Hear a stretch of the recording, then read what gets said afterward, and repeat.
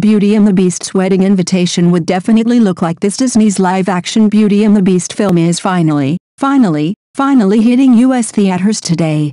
And we're so excited, we almost ditched work to go see it. Don't tell our boss, but instead, we did what we do best, wedding planning.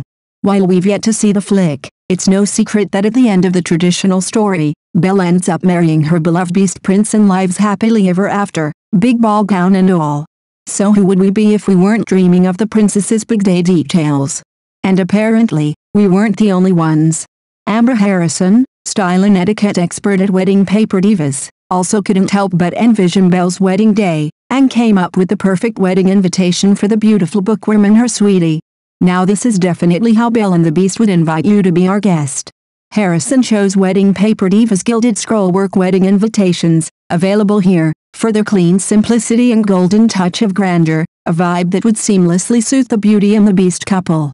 There's no doubt that this royal duo's nuptials would be very traditional, well, as traditional as you can get when you're marrying a former mythical monster, and obviously opulent. They do live in an enchanted castle, after all.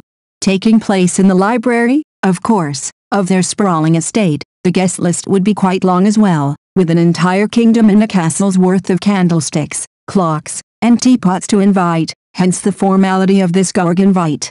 After a girls' night out with your bridesmaids to see Emma Watson don that golden yellow ball gown, we wouldn't blame you if you start referring to your almost hubs as your prince and fall a little harder into your Disney obsession.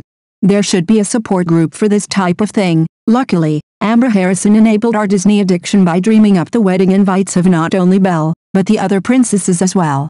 Swoon.